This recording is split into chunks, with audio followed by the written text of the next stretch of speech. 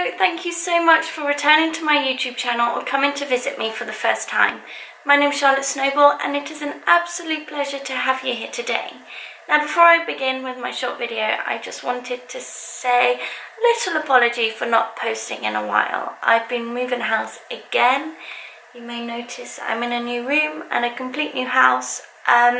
So that's kind of why, because it's been a little bit stressful the last couple of weeks, but everything's calm now and much happier, so ready to get back into it. Today I wanted to talk about overthinking. Recently it has been brought to my attention that we are a society of overthinkers. We overthink things before they even happen, making up a story in our head about how something could plan out, which causes us so much stress and anxiety before what's about to happen even happens, and most of the time it doesn't even happen the way that we believed it did in our minds. And then we get so caught up in our thoughts that we forget to live in the present moment because we're spending so much time worrying about the future. We seem to overanalyze everything.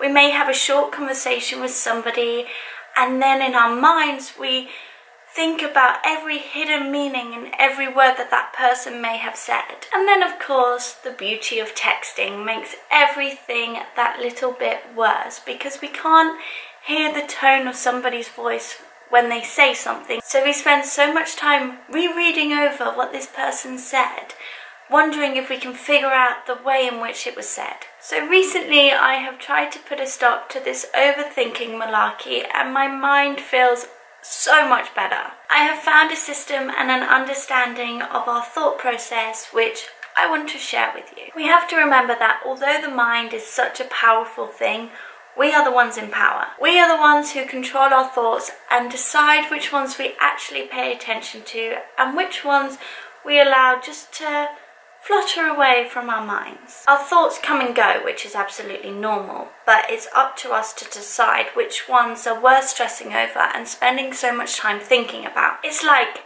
I don't know if you've woken up in the night thinking about something, and at that time when you're tired and you want to sleep, the thing you're thinking about is the worst thing in the world and it takes away your sleep and you spend so much time over analysing every little detail of what you should have said, what you could do, and then you wake up in the morning and you really don't even remember what you were thinking about.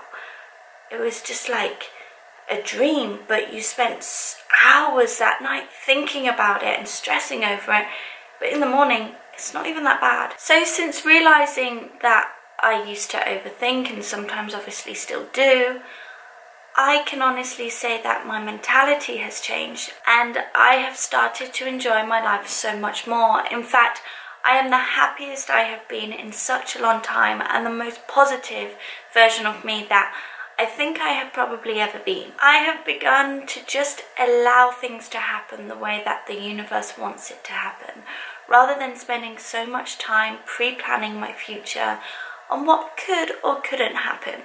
I also feel a lot more empowered by the fact that I can pick and choose my thoughts. If I know that something is going to stress me out, then I allow the thought to come into my head, but slowly just push it away, because there's nothing I can do about it right now. There's nothing that I can do to change or to stop it, and it's just about realizing that there is nothing you can do and you're just going to waste your time stressing about it by just overthinking every scenario that could happen. So the key is that you don't need to stop thinking, because obviously that's impossible. Just select whether or not you believe what you are thinking about. And this is so important because most of our thoughts are just made up stories about the past or the future that we make so much more dramatic than they were when it happened, or that they're actually going to be. We have to remember that the majority of our thoughts are not even real. So when they come into our minds, remember this